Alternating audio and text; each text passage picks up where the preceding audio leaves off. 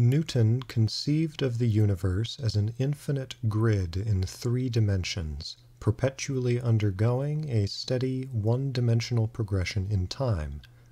In this gridwork are objects, which each occupy a certain amount of space, and which change their position in space over a given length of time.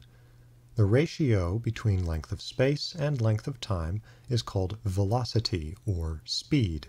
To change one's velocity, i.e. to speed up or slow down, one must change this ratio between space and time, i.e. one must increase the length of space one travels within a given length of time. This is called acceleration or deceleration.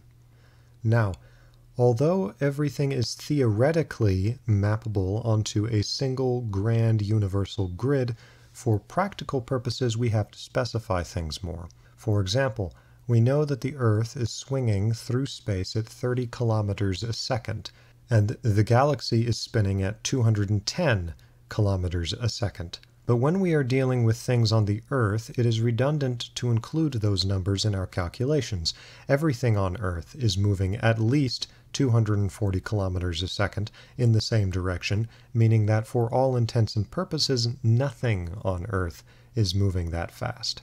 Thus, the calculation of something's speed must be made relative to the speed of something else. Velocity is only calculable from a point of view. This is Newtonian relativity. If I'm walking north at 5 miles an hour, and a car is driving north at 50 miles an hour, then from my point of view, the car is moving at 50 minus 5 equals 45 miles per hour northwards, while from the car's point of view, I am moving 45 miles per hour southwards towards it. But hold on, if velocity is relative, then how did I know that I am moving at 5 miles an hour while the car is moving at 50 miles an hour? What are those speeds in reference to? They are in reference to the Earth, which is taken to be moving at 0 miles per hour. This is how Newtonian relativity and mechanics works. You assume a reference point, or a point of view, and you treat that point of view as stationary, i.e. as the origin, the coordinate 0, 0, on a Cartesian plane. This would not be possible, however, without there being an ultimate reference point, or a God's eye view. That reference point is Newton's universal grid, which is taken to be genuinely stationary.